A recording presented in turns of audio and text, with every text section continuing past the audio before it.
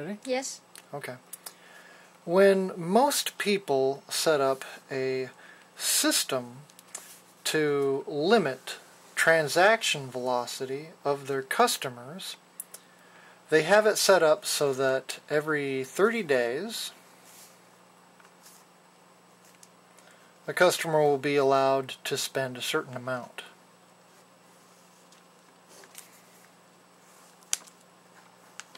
And when we map this out, it ends up looking like this. However, there's one problem with this model, which is that it's probably not designed by somebody that knows a lot about business or economy, for that matter, or even security.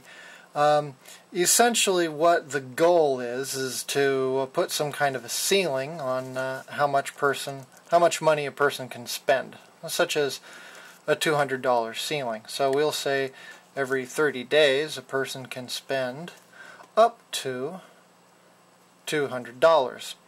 And the problem with this is that it's not a very realistic, real-world situation.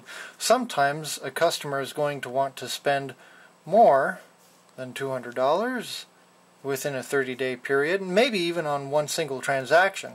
Other times they might want to make a bunch of small transactions which can add up to $200. And then the next time that they want to make another small transaction, they can't. But from looking at these 4 small transactions here, we can see this looks like a pretty safe customer, a pretty reliable guy. He's already made several different transactions, which is something that signals loyalty. And what I think is the greatest flaw in setting up a system that is based on something such as a 30-day time frame with a fixed amount in this manner is the rise over run, which in mathematics we learned that if we have our chart, we got our, that's our y-axis and our x-axis. We have the rise over the run, which is the slant of a plot line. And so let's take a quick look at this. $200 every 30 days, pretty unrealistic behavior for somebody. You know, as we know, behavior is completely unpredictable and often unexpected. And it's also uncontrollable. But, so, you know, we try to set reasonable limits, although it's impossible to set up something that's perfect. So most people just set up something really basic like this. They don't give it too much thought. I'm going to show you now what the problem is with this kind of system by demonstrating the rise over run. What we have happening is we're expecting that a person's just going to, you know, be like 0 and then whoop, down 0, whoop, down 0. So their rise over run looks a little bit like this. They got to wait for that 30 days.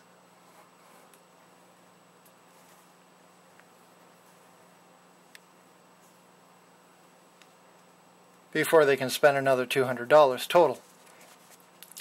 Now, what's more reasonable is to set up a system where, first I'll put down my tick marks. Each tick mark is 30 days. The ceiling is still $200. But if a person makes a transaction here, they should not have to wait a whole nother 30 days before they can make a little tiny transaction here. What you should do, if you want to design your system correctly, is that the recovery rate of someone's transaction velocity, how much they're allowed to spend, which is a function of time and money, rise over run, that should recover at a daily rate, not just once every 30 days. The problem is how the tick marks are set. So all you need to do is take that rise over run. Here we go. So a person has spent $200 on this day right here. If they want to spend this much money on this day, that's fine. If they want to spend this much money on this day, that's fine. If they want to spend this much money on this day, that's fine. Under the previous system, that's impossible. They have to wait 30 days.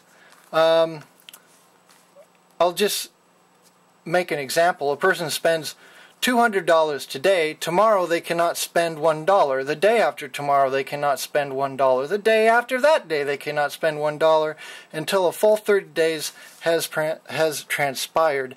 So the real lesson here is to set your rise over run and use a daily recovery rate. Anytime that you're developing any kind of a transaction velocity limiting system for your customers as a risk management measure. End video.